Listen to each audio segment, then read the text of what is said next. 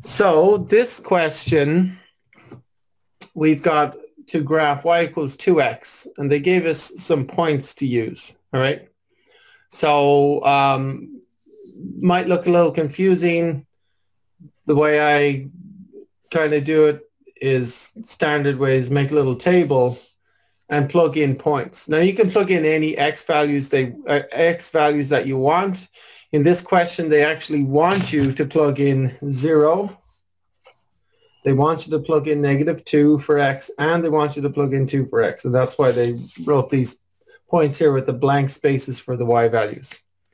And so in each case, you figure out what y is. So like when x is 0, you go 2 times 0, get 0. And so when x is 0, y is 0, right? And so on. Oh, sorry, 2 times, yeah. So y equals 2x. So when x is -2, y is 2 times -2.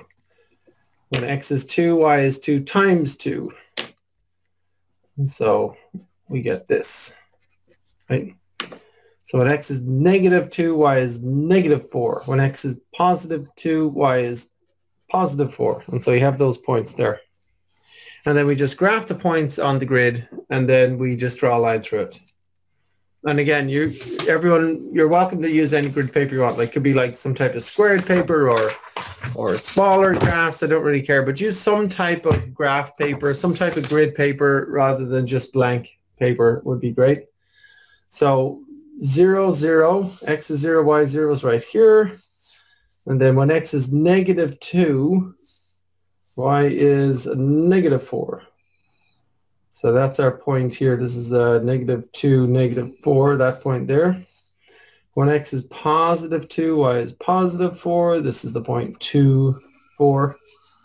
This, of course, is the point 0, 0. That's the origin. When x is 0, y is 0. So you get 3 points, and if it's in the form of a linear equation, y equals mx plus b, then the point should be in a straight line like that. So draw a line through it. And that's the line y equals 2x. So for every y is double the x all along this line, right?